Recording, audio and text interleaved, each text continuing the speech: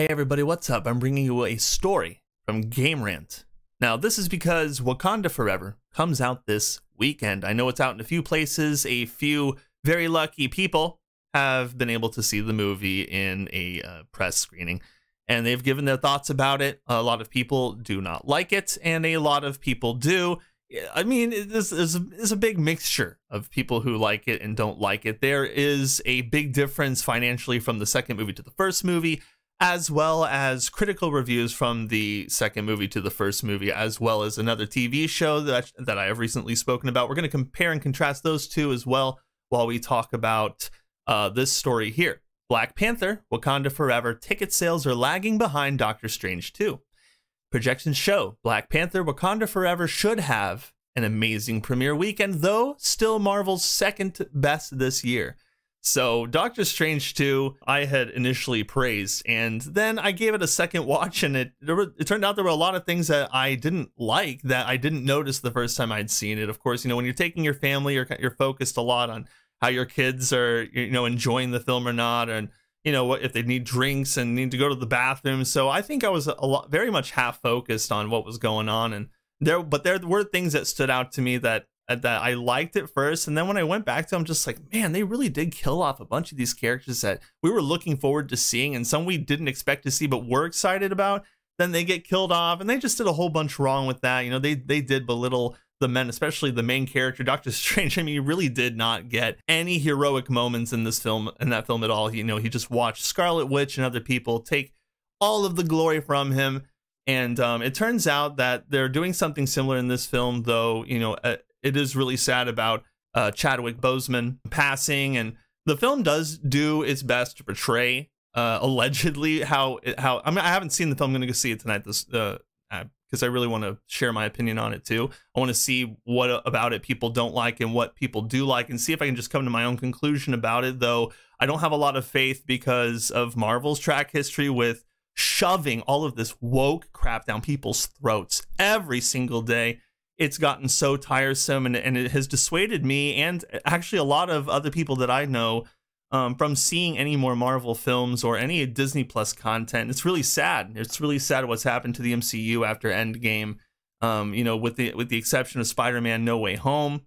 Black Panther Wakanda Forever is one of the most highly anticipated movies in 2022. However, to many people's surprise, interest in the sequel so far seems a tad below another of Marvel's blockbusters for this year, Doctor Strange in the Multiverse of Madness. Okie dokie. Currently, Doctor Strange 2 stands as Marvel Studios' biggest hit in Phase 4 after the film amassed $955.7 million in the box office earnings worldwide on a $200 million budget, a milestone Disney executives sure have on their sights for Wakanda Forever, seeing as the original Black Panther became a $1.34 billion phenomenon. I actually have that right here to be confirmed. I looked it up myself because I was super curious about it, but yeah, it amassed $1.348 billion, made a lot of money. That is a lot of money. I mean, make no mistake about that. But if you look back here, we will continue the story. Nevertheless, forecasts stemming from ticket sales all the way through Sunday might hint at an uphill battle for Wakanda Forever, especially when considering the movie cost an extra $50 million to be made. According to Deadline, Wakanda Forever has so far sold $45 million worth of movie tickets for its opening weekend, roughly 20% down. 20% down from what Doctor Strange and the Scarlet Witch had achieved, but still much higher than Thor: Love and Thunder, which was a crap movie. Oh my goodness. My kids were just like, oh yeah, it's something to watch in the background, but man, I could not stand that movie. It was just so terrible. It was just terrible. Regardless of that, most industry insiders aren't too obsessed with those numbers, especially on a holiday weekend that will see many of Marvel's younger audiences in the United States enjoying a break from school on Friday due to Veterans Day. Commercial projections for Wakanda Forever have the film targeting a $175 to $185 million opening weekend in the US and a $355 to $365 million total worldwide, both of which would put it slightly behind what Doctor Strange 2 achieved, $187.4 million in the US and Canada, or $452.4 million globally. While initial critics for Black Panther Wakanda Forever appeared to agree on the movie not quite hitting the same heights as 2018's Black Panther, Ryan Coogler's second superhero gig is still off to a great start, is it really? Wakanda Forever is a film largely defined by the passing of Chadwick Boseman, whose legacy has expanded well beyond filmmaking due to his relationship with many of the people that worked on Black Panther. Marvel and Coogler's decision not to recast T'Challa has not exactly been met with unanimous approval from the fan base yet, at the very least. If there's one thing the entire cast has made clear, is that this is the movie they wanted to make to honor the late actor. So it turns out that if this is a it's probably not even a spoiler since it's been in the trailers, like a bunch of them already. But I mean, it turns out that Shuri is probably going to be the Black Panther, and when she is, I mean, that's going to be the legacy of Black Panther. They chose not to recast him. They chose to just let the character die, which contradicts the idea of legacy, in my opinion. But I mean, who knows, right? But it's not been met with unanimous approval, because if you look back all the way back to 2016 in Civil War, that's when we first saw Chadwick Boseman as Black Panther, and he played such a huge, significant role in that film, and it was an emotional and thought-provoking one at that, especially when it came to the villain of the movie. And then his story progressed all the way into 2018's Infinity War, and he played a huge role in that as well. And he had an even more like painstakingly emotional moment when he disappeared due to the snap by Thanos. And now they're just erasing that, basically, because he died and they've chosen not to recast him. But they did the same thing for the Incredible Hulk, right? I mean, they completely recasted him with Mark Ruffalo. Why couldn't they have done that with Black Panther, especially with Black Panther being one of Marvel's biggest movie successes, like, in history? I mean, the Incredible Hulk was just a stepping stone to bigger Marvel entertainment like the Avengers. But even with that, even with just Black Panther was just such a huge stamp on the Marvel quota. It was just crazy. Let's continue, though. In what by most accounts is proven to be a divisive phase 4 for the MCU, Black Panther Wakanda Forever is being heralded as the best film to come out of it, a title alone that's perhaps much more valuable than financial success. Rotten Tomatoes, and we're going to look at it in a second, but Rotten Tomatoes gives it good reviews. The critics do. Now, I've seen some of the audience reviews as well, and they don't have a percentage out for them, but you can still read some of them. And I'd like to go through a couple of them with you guys so you can get a picture as to what's happening both in audience perception and in the grand perception of agenda pushing, okay? We'll take a look at that in this video. So let's go over to Rotten Tomatoes right now. And if you see right here, Black Panther Wakanda Forever is at 86% by the critics. You know, it's really interesting because when I look at the critics, it just looks like there's a lot of negative reviews, and there's a big mixture of good reviews to bad reviews, a really good mixture. And the people who give it bad reviews are pretty nasty about it. It's a sequel that bores me in perpetuity with its abundance of one-dimensional female characters and, most of all, bland action that exposes the anthropological side of Marvel without any sense of wonder. I mean, that's wow. There's a smaller story about Solace buried somewhere in here, but Phase 4 has no interest in that. And then you have good reviews about Black Panther Wakanda Forever is deeply impactful at honoring the legacy of an important king, the healing that comes from that for a community, and forging a new path for these characters. It's a grounded and epic ending for the inconsistent Phase 4. And it's widely known that Phase 4 has been one of the worst, I mean, it's basically the worst phase for Marvel thus far, and it's really sad. But I find this to be interesting because if you look at this and then you look at The Lord of the Rings of Power, do you see anything similar here? With an audience score that you can't see on Black Panther Wakanda Forever yet, here you can see that the critic response was 85%. Okay, and as you know from my videos, Rings of Power wasn't very good, and I did not enjoy it, and many people who commented on my videos also did not enjoy it. But if you see this 85% and you look here, oh, sorry, let me go back, make sure I'm on the right one. Okay, look, 86%, sorry, 86%, 85%. I'm starting to just see this trend here.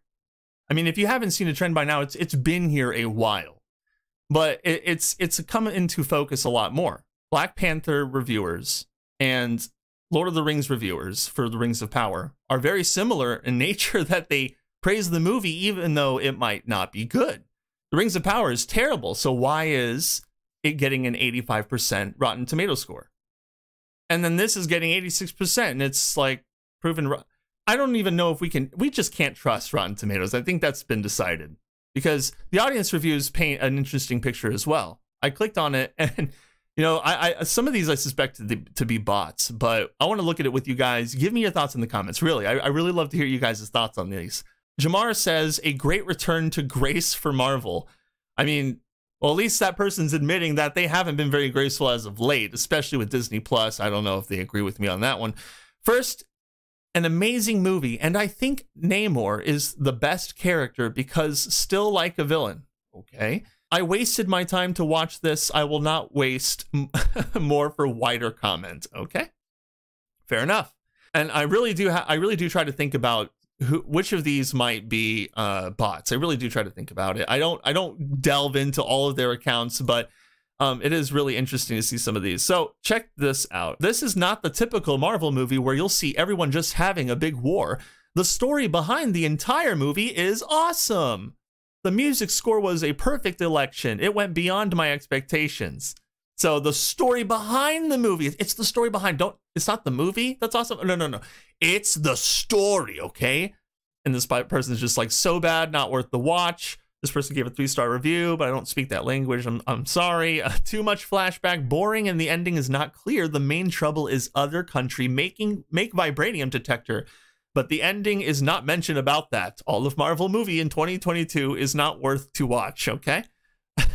I think it's a very good and powerful movie, including mourning for those who have passed away, but we will miss him forever. And I will actually miss Chadwick Boseman. I love his acting, and I love him as Black Panther. It was really sad to hear about all that. And I like the girl's power. It looks so powerful. Okay, which girl? Which girl in the movies? Which girl's power? There's a few of them that have powers. I don't even know if any of those powers are natural powers or just like augmented powers. So which girl is it you're talking about there? Okay, 5 stars? Fair enough. All right, whatever. In all honesty, this movie might be the best Marvel movie since Endgame and No Way Home. Its star is not the action or the CGI, but the story. Oh, that's interesting. They're saying the story. It's not the stars or the action or the CGI, but the story. It's an amazing exploration into grief and loss with an amazing script and moments that leave you feeling the characters' emotions, all with an amazing score to hit you even harder in moments of wonder and sadness. Oh my goodness, that's such amazing praise. But again, 85%, 86%. Do you think that The Rings of Power was a good show? If not, why would you think that this movie would be good when they've both gotten the same critic score? What was this? My G, what a spectacular movie, the best of the year. What a wonderful cast, impeccable performances, and Letitia rocked as Shuri, and I loved Ironheart and being able to get attached to Namor. Okay, great. And then you see this one. I expected a good story, character development, fun, and good action sequences. And what I get, a long, boring movie with some action and bad character development and some great and poor CGI. That's it. Oh my goodness. He didn't sound very happy about that. One of the best movies in the MCU. I mean, are you sensing a pattern here?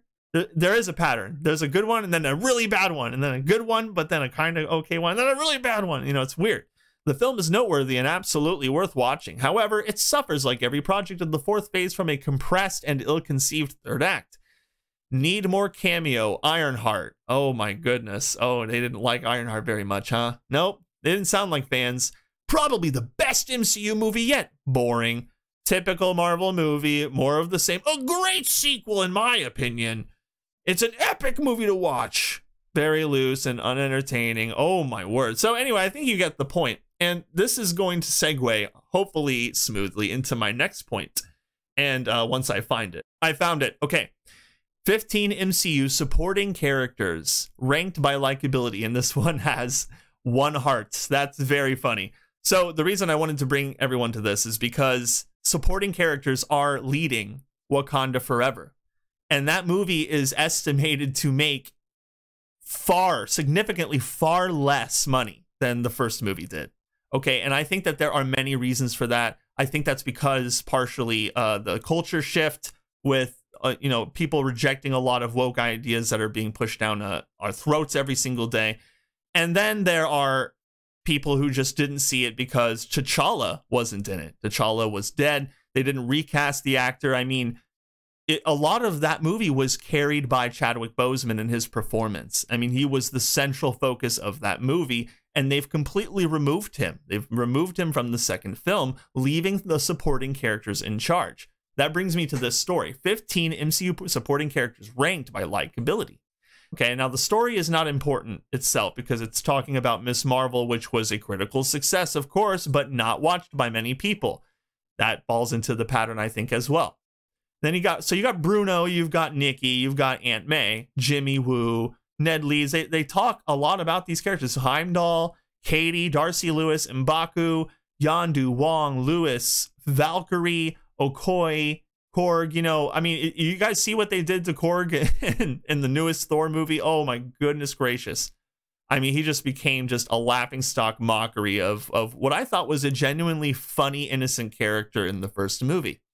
Then you have Valkyrie, who, if you know who Valkyrie is in the most recent Thor movie, I mean, I liked her at first too.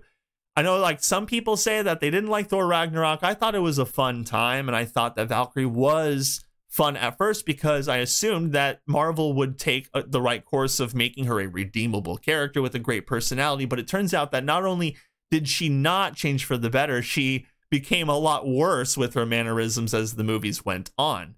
And so that's why I don't like her. You know, Awkwafina, she wasn't really that interesting of a character to me. At times she came off annoying, her acting, or in particular where the movie thought that what she was saying was funny, but it wasn't. And I actually liked Shang-Chi in that movie. That movie was okay.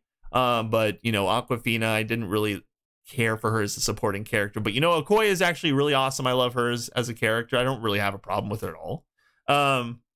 But it's as far as her leading or any of these supporting characters, you know, not just the women characters, the men characters as well. M'Baku, honestly, I mean, okay, to be fair, I think M'Baku would have made a great Black Panther, right? I think he would have, because he gave great performances. I hear nothing but good things about him in this movie, though his time apparently is very short. I know Chris Gore went to see it recently. He talked with Nerdrotic about it earlier today. And it's been really interesting to see what they think about it. But M'Baku, in my opinion, I think would have made a great Black Panther. I think that would have been a great way to push that legacy forward, because M'Baku has been in previous Marvel movies. You know, he played a huge part in the defense of Wakanda in Infinity War. And he was a huge central character, more like an anti-hero / general in the first Black Panther movie. Fully capable as a character and as an actor. That actor who brings that character to life, M'Baku, he does a great job, a really great job. Yondu, I mean, he would have been great on his own series, I think, but I don't think that he would have been able to lead. But again, these characters are taking the front and center. You notice that happens a lot with Doctor Strange. They did the same thing. You know, Wanda has always been a supporting character, at least from the way that Marvel Cinematic Universe has portrayed her. But she still gives great performance. She's got her own show, you know, and everything. She takes way center focus more than Doctor Strange in that movie, and she defeats herself in the end. Valkyrie is also taking the lead a lot in Thor: Love and Thunder. And Okoye, I think she does. I don't think they've really done all that much with her just taking charge in everything. But Korg, oh my goodness, they just wasted his character. I don't know. He's just a joke now to me. That's my opinion. Their whole approach to this entire thing with putting all of these supporting characters in the roles of the main characters that everybody fell in love with is not working. It's showing in the financial downfall of Disney, and you know, all the aberrant reviews of Disney Plus's shows and movies that they've pushed out for Marvel and Star Wars. It's just not gonna end well. And I worry for the future of the MCU at this point. A lot of people that I like think that it's dead. And I would hope that it's not going to die and that people can course correct it, but I don't see a lot of hope for it now. More remains to be seen, but this is just my view on it. I hope you guys enjoyed this longer video than usual. I appreciate you guys sticking around for as long as you may have, and I hope you all have a wonderful day. If I haven't said that before, like and share this video, subscribe, click that notification bell. I appreciate all of you. I hope to see you all again next time.